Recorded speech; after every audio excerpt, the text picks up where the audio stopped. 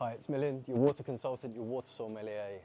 And I definitely encourage to drink tap water or filter tap water for your daily hydration. However, next time you're at the supermarket and you're down the water aisle, I'm going to help you reassess your relationship with bottled water, and let's create some water and food pairings. It can be achieved. Let's park up the whole fad about pH water. We're going to be talking about TDS, total dissolved solids, all of the beautiful minerals that Mother Nature puts into the water from a natural source. So first of all, we have another really nice water from D-side, from Scotland. This water is a low TDS, so it feels very light, very smooth. This would pair perfectly well with some smoked salmon to allow the flavours of the salmon to come through without overpowering.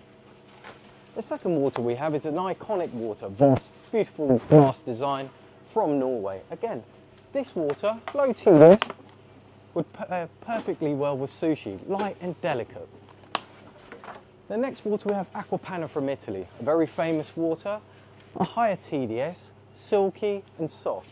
This water definitely, a bit of tapas, olives, a bit of chorizo and some nuts would work very well to allow the palate to explore flavour. Then we have the classic Evian, rich calcium, definitely a water to have with a salad. And then we have Volvic.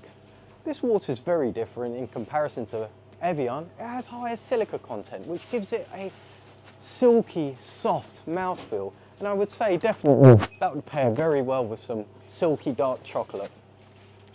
Then we have Evian Sparkling. This water definitely, if you are having some vegan-free bacon or the real thing, the fats from these would definitely pair well with the robust bubbles and give a really nice mouth and taste sensation on the palate. Then we have the classic San Pellegrino, another beautiful Italian water, high in bicarbonate. And again, that would pair definitely well with some hard cheeses.